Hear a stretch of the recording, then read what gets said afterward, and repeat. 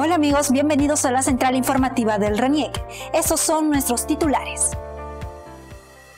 Reniec inauguró servicio de registro en línea en el Tambo de Costa Rica, en San Martín.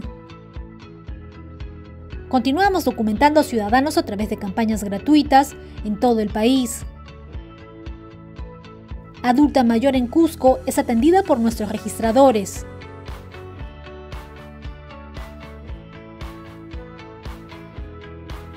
El mejor regalo de los padres es darle a sus hijos una vida con derechos. Así lo sabe Isidoro, quien pudo inscribir a su pequeña recién nacida gracias al servicio de registro en línea Reniec, inaugurado en el Tambo de Costa Rica de la región San Martín.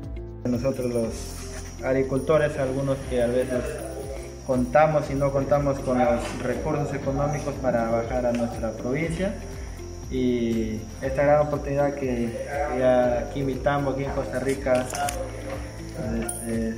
nos da la oportunidad de venir a gestionar el acta de nacimiento de nuestros hijos. Este servicio, que hoy cuenta con un personal capacitado y equipamiento moderno, se hace posible con el apoyo del MIDIS y el programa País, para dar acceso a la documentación de las poblaciones más vulnerables del Perú. Es un respaldo porque vamos a poder brindar ese servicio a la población que tanto necesita, ¿no?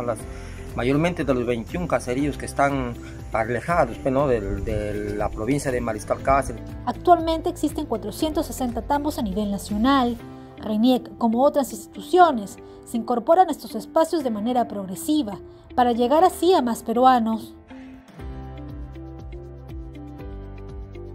Durante todo este año ya hemos efectuado más de 187.768 atenciones a poblaciones vulnerables, ¿no?, entre trámites y entregas de DNI.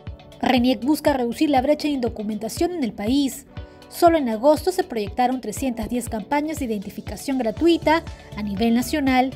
Alianzas estratégicas con el MIDIS, el CIS, el MINSA y los municipios, además de la atención de casos especiales, permitió que los ciudadanos de las zonas más pobres del país obtuvieran su DNI. Se han realizado trámites para menores y para mayores de edad, aperturando también a expedientes de actas de nacimiento para los adultos, así como renovaciones del DNI. En el suelo, sobre cueros de oveja, reposa Evarista Vallejo. Ella no puede mover ninguna de sus extremidades por el dolor terrible que siente. Tiene 71 años y por su condición necesita atención médica constante, que no pudo recibir del Estado al no haber canjeado su libreta electoral. Su situación cambió con la llegada de Reniec. Se estuvo realizando la campaña en el distrito de Coporaque y se me acercó el jefe de Lomatpet de dicho distrito. Me comentó sobre una ciudadana con discapacidad que estaba postrada en cama y solo tenía libreta electoral. Acordamos en ir a su comunidad para atenderle. Después de un viaje de hora y media hasta la comunidad cusqueña de Checani, personal de la institución pudo llegar hasta el hogar de esta ciudadana para realizar los trámites de su DNI. Su hija refirió que su condición humilde no les permitió hacerlo antes. En realidad todos los ingresos que recaudan es únicamente para su alimentación. Ahora, con la obtención de su DNI, sé que la señora podrá acceder al CIS y obtener alguna pensión del Estado para mejorar un poco su calidad de vida. El caso de Evarista no es el único.